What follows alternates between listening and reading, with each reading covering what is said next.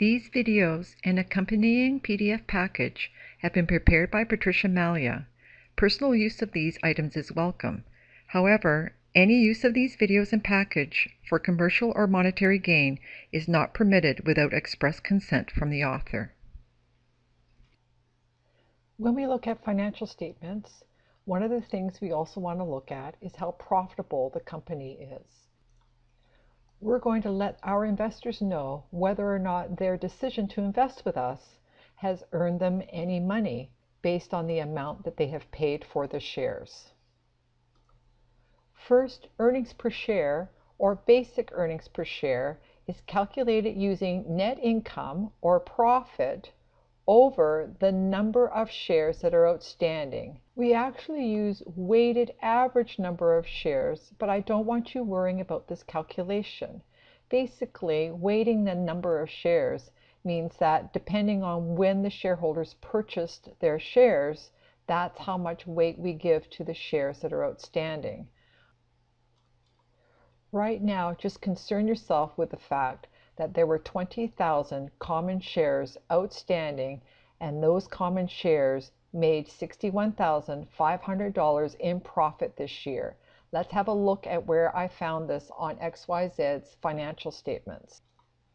Here on the income statement is the profit for the year of $61,500. This is before other comprehensive income.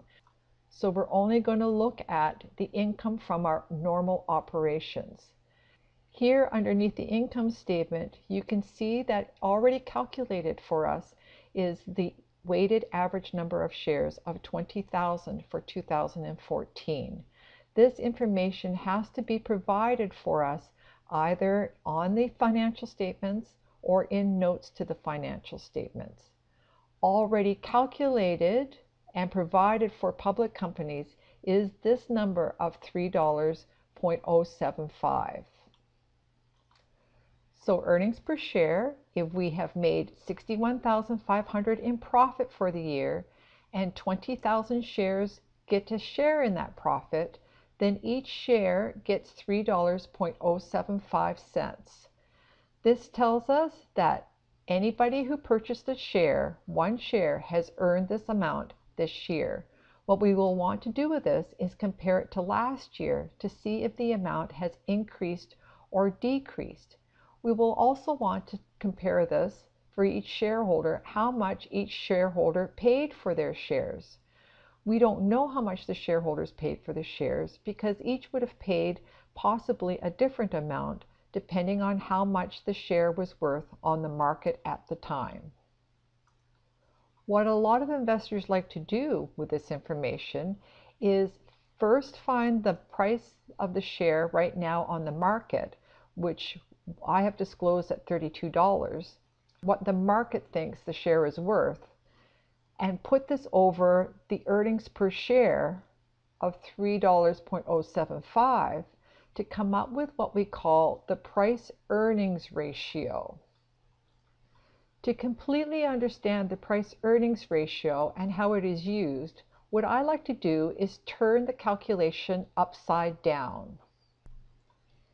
If I turn the price-earnings ratio upside down, I can see that the shares earn income of $3.075, and you can buy one today for $32. So when people buy the shares today, they are buying them at a price that will earn them 9.6% return on their investment. There have been a lot of dot-com companies whose shares have sold at a 70 price-earnings ratio. So the question is, why would someone be able to sell a share with a 70 price-earnings ratio? If you're selling something where the market value is 70 and the earnings per share is 1, your return on your investment is extremely low. What would drive the price of a share up to the point where you are earning very little return on your investment? The reason for a high price-earnings ratio is the person buying the share is buying it for future income, not present income. So the price earnings ratio tells us, in this case, it's a 10.4, or investors are expecting 9.6 return. These investors are buying the share for today's income, not for tomorrow's income, because if it was for tomorrow's income, they would be willing to take less return today, drive the price of the share up.